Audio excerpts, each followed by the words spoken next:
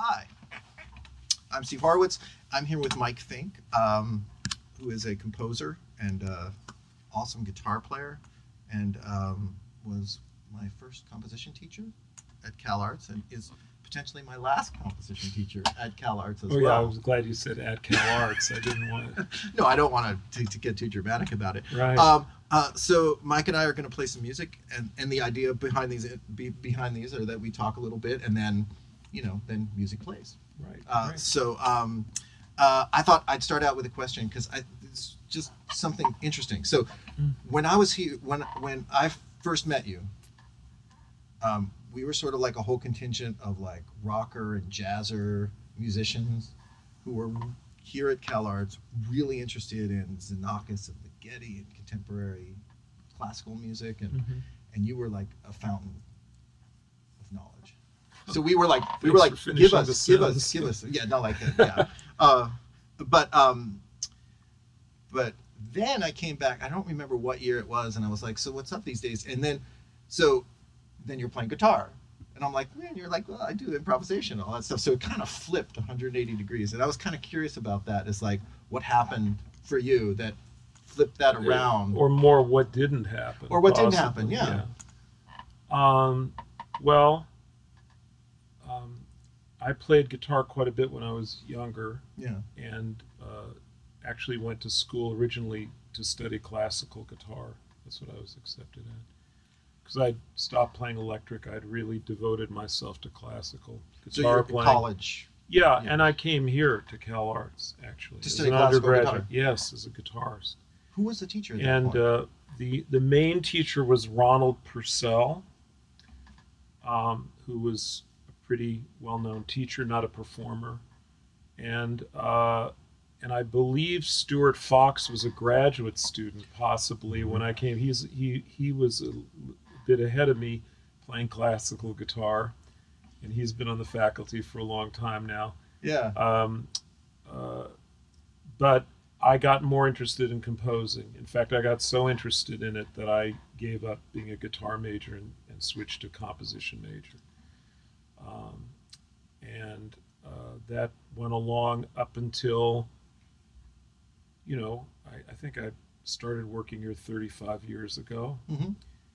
And by the end of the last century, about 1999, I was playing in a duo with Marty Walker, who's a great clarinetist, bass clarinetist. Yeah. And we were doing music for clarinets and piano, so pretty classical duo stuff. Yeah. My music, some other people who were on the Cold Blue label, Harold Budd, some other things. Yeah. But all composed music. Right. But I was starting to hear some guitar playing from my students, or not from my students, but they would bring music to show me, or I would read about something in Guitar Player about Japanese experimental guitar playing or something, and it got me interested in playing a little again.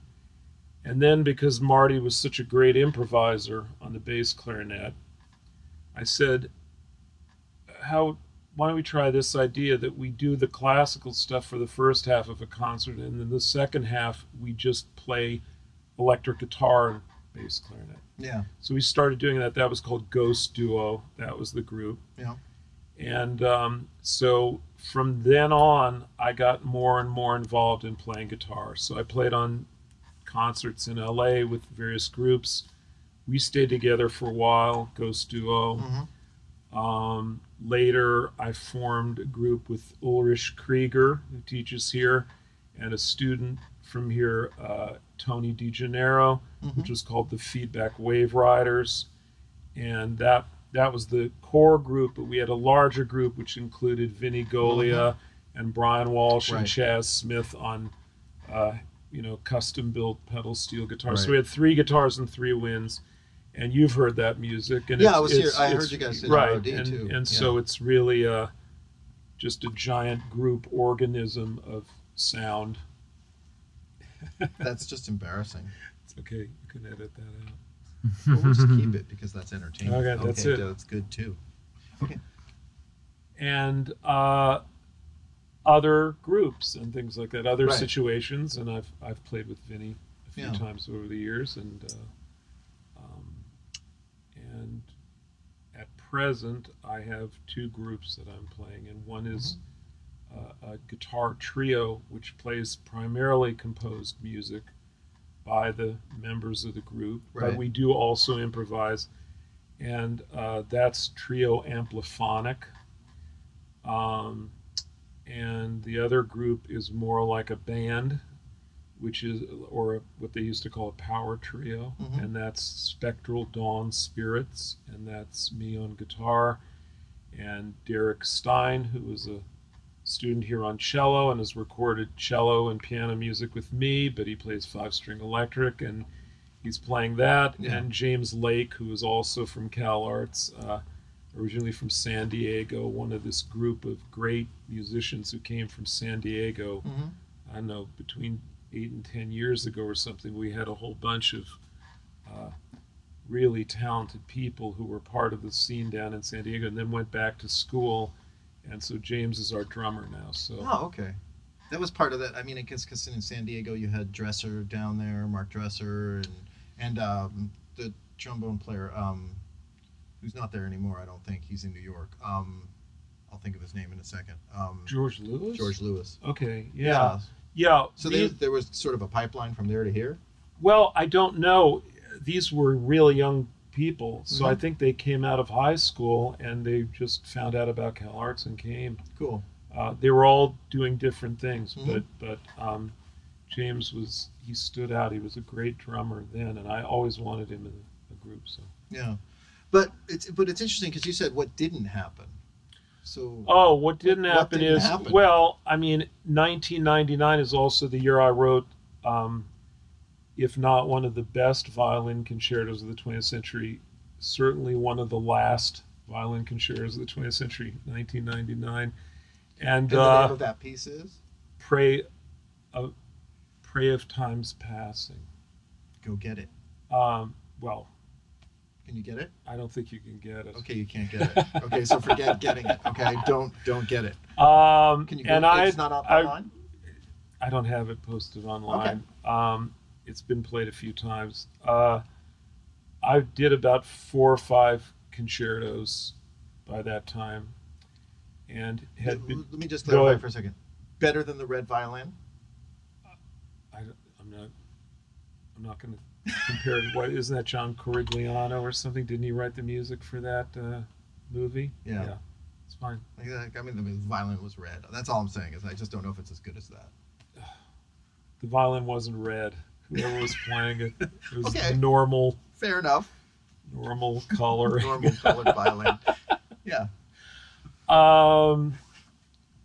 But you were asking what didn't happen. Yeah, what didn't happen? What didn't happen was I was interested in writing pretty ambitious pieces for orchestras, and I wasn't really breaking into the LA Philharmonic or the Boston Symphony or the Berlin Philharmonic. It was more like community orchestras, which are, fine, and they have some great players in them and some less advanced players. And I just got a little disillusioned with putting in that much work and not being able to really get clear feedback, not just a good performance, but just clear feedback as to what, if my intentions even worked, right? I'm not an improviser out of the jazz tradition by any means. I would say I come out of the experimental tradition, which comes out of things like Stockhausen's band that he formed to play his text pieces, or things that a lot of American experimental composers have done. Yeah. And so my idea is that I'm not so interested in expressing something or telling a story like in a jazz format where, you play the head and then everyone gets to tell their story and it's their I know, and I'm not criticizing that. I mean, the great ones did that. Yeah. But I'm more interested in creating some, or seeing what we can make that is a group mind. Well, is it tied to more of Cardew? I mean, so if you're Well, tying it could it to the be. I mean, experimental all those. tradition, like Cardew, It could be anybody who also I forget the group, AMM or something. John Tilbury and Keith Rowe and the all those Association for the people. Advancement of- And there are different groups. Sure. There's that group in Italy that Morricone was the trumpet player in. I forget what the Gruppo Improv. I forget what they're called. Yeah. But they've got recordings of them, and they were pretty much free, in the sense of they didn't. So Ennio Morricone was in a free improvising band in Italy. Yes. Wow. With I know Evangelisti, the composer. Really? Because I know his chamber music. Like Yeah. he wrote. There's a couple of discs of his chamber music which are interesting to listen to. I don't know those, but I know that he was part of that group. You've never heard those. So those are interesting. So, but those are very much sort of mid-century Italian, Modern semi-romantic music? modernism. Yeah. Okay. So improvisation tied to the experimental tradition. Well, or that grew out of that, and I also always did that as a student with various people. I also played in groups that were more electric band instrumentation. Mm-hmm. Guitars, electric bass, drums, but also keyboards, percussion, Right. weird woodwind instruments or things like that. So I mean, there are a number of groups. Still Life was a group I had with Michael Bennett, the composer, and that was kind of pulsing, not so much rock influence, but more influence, I guess, by minimalism, Terry Riley or Phil Glass. It was compared to Tangerine Dream when we recorded it. Who are some guitar players that are like big influences on you? Hendrix, Clapton, Beck, and Page, and Michael Bloomfield. Okay. Have to get an American guitarist in there. Yeah. But I was very much into that music. I think it was you who first introduced me to Rise Chatham. Right. And the guitar ring. Yeah, and Glenn Branca and all those people. Yeah. I discovered that later, though. I mean, I didn't know about that stuff when we were... most of the stuff I was doing with those groups predates that, actually. Right. And what I didn't know about those guys was that I didn't actually realize how big an influence Chatham was on like Sonic Youth and those bands. Right. Well, he predates the Glenn Branca group. Exactly. He was the first one who was doing rock. Well, I think Branca was in his band. Possibly. I'm not sure. But yeah, it's just those early pieces of his are the first ones that I know of. But later, two guitarists who I think really got me interested in playing were Derek Bailey and Sonny Chirac. Yeah. But not, and I mean, his stuff is very good later, but the stuff he did with Herbie Mann, that type of playing that he did with Herbie Mann's group, where they're playing very straight, and then he just does these wild solos with the bottle, and he's just all over the place, just like head scratching to people, I imagine.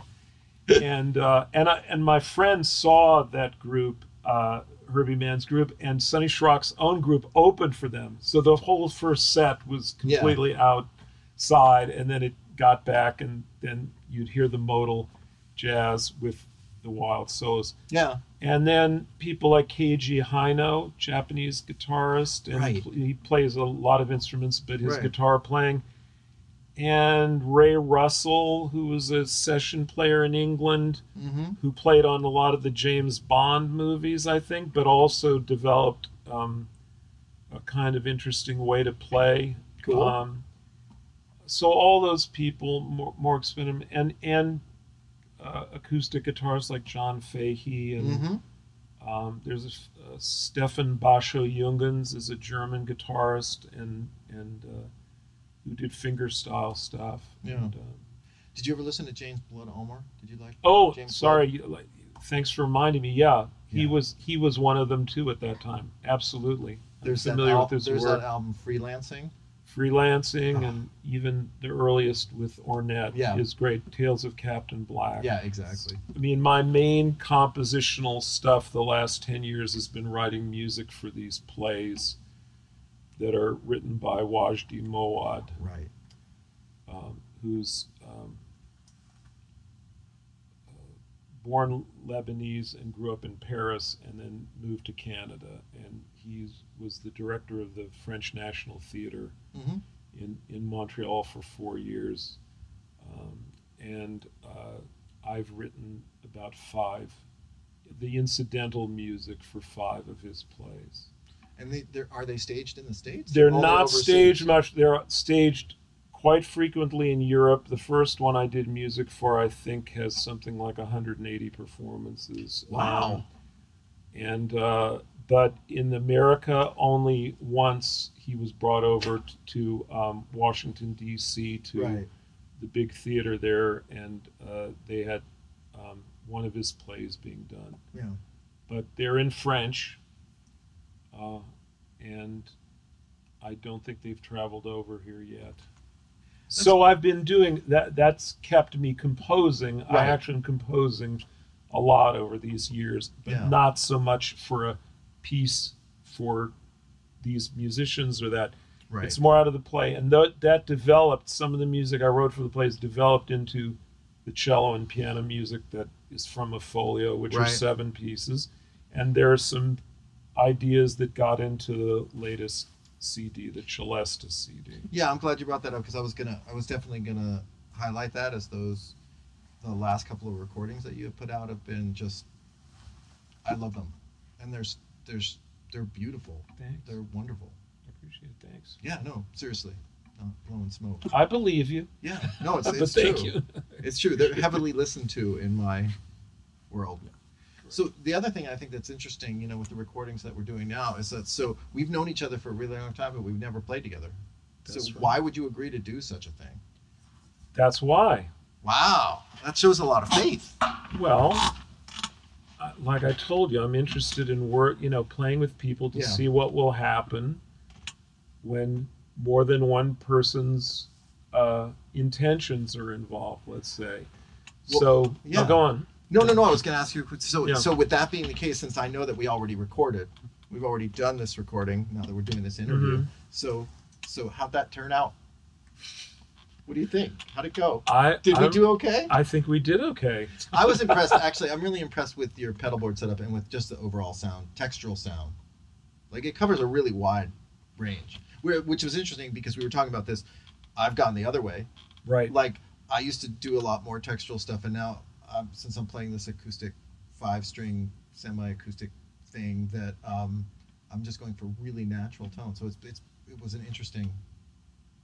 But I think that the distinction between them, or the fact that they have a strong profile, makes it an interesting interaction. Yeah.